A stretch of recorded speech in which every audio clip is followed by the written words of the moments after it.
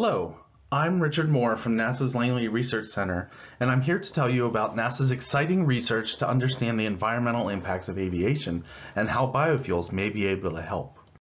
And we're motivated to understand the impacts of aircraft engine exhaust on climate because we think that the contrails and the contrail cirrus clouds that form on the particles in this jet exhaust have a greater radiative forcing, that is, a greater impact on Earth's climate today than all of the aviation carbon dioxide emissions since that first powered airplane flight long ago, which is a pretty bold statement to make and really underscores the importance of these man-made clouds for affecting climate.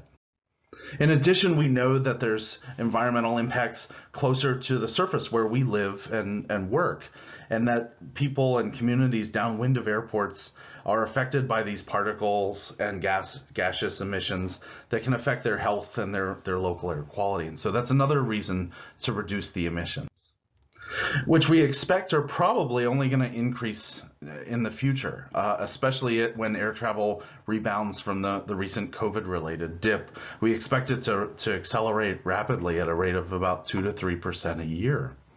And so NASA has conducted a robust research program over the past couple decades to understand how changes in jet fuel composition may impact the emissions. And so this is showing one such example where we're using the NASA DC-8 to burn different fuels. We mount a probe stand on the ground and we run a long tube off to the side where we, the scientists, are with our instruments to measure the number of particles that are being emitted by the engines per kilogram of fuel burn. And so what we see is that as we transition from the petroleum-based Jet A fuels, these red points, to the alternative fuel blends, and even to the pure biofuels themselves, we see dramatic orders of magnitude reductions in the number of particles that are being emitted. And so this gives us real hope that biofuels may answer the promise of reducing contrails and climate impacts. But we know that cruise conditions up in the upper atmosphere are very different from the conditions on the ground. It's much colder, the pressures are lower, and frankly, the engines are just operating in a very different way. And so that motivates us to do in-flight real-world testing. And so again, we're leveraging the NASA DC-8 based at NASA Armstrong Flight Research Facility.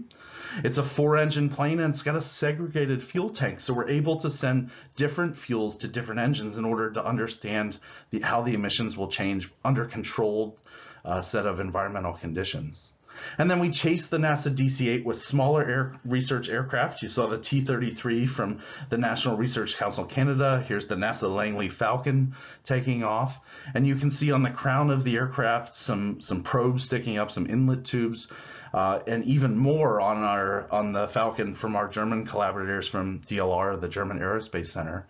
And so what we do is we use those tubes to draw in the air from outside the aircraft inside the cabin and distribute it to a whole bunch of science instruments that are there to measure the properties of the jet exhaust.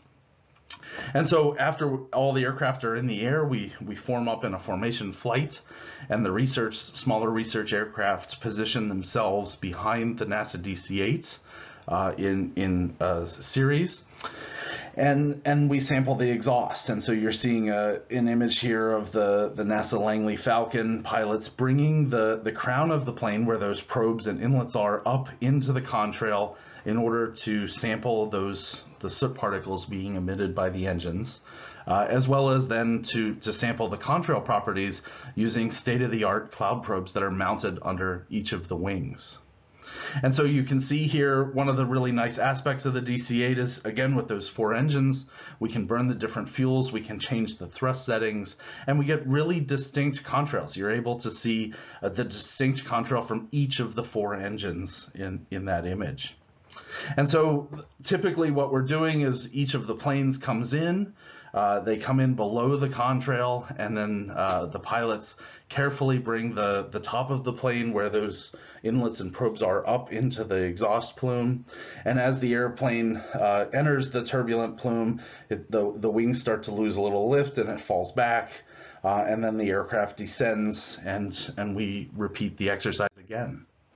So that's the view from the side. We can also look at the view that the pilots are seeing from the cockpit. So on the right is the forward-looking camera from the NASA Langley Falcon. And on the left is our real-time heads-up display. And so we have information about the concentration of carbon dioxide and nitrogen oxides. We have information about the particle concentrations as well as their absorption properties. And then we have a right wing mounted cloud probe that we'll see in just a second. As the pilot brings that right wing up, we start to see the data coming in on the ice crystal size distribution. And so the pilots would typically sample each of the inboard engines in turn, again, starting out below the plume, bringing the aircraft into close proximity behind the DC-8 source aircraft. And then after they had all the instruments were ready to sample, they would bring the crown of the plane up into the exhaust. And again, we see a signal from all of our instruments. And so by looking at how these different plumes vary together, we're able to understand the emissions that are relevant to model the impacts of aviation on climate. In addition, we can change the engine thrust settings. So the top engine is showing, top picture is showing the inboard engines throttled back. The bottom picture is showing the inboard engines throttled up. And you can see dramatic differences even with your naked eye of the contrail intensity. And so we published these results in 2017 in the journal Nature. What we found was that biofuel blends with the petroleum-based jet fuels do in fact reduce the soot particle emissions by about 50 to 60%, which is a pretty big deal.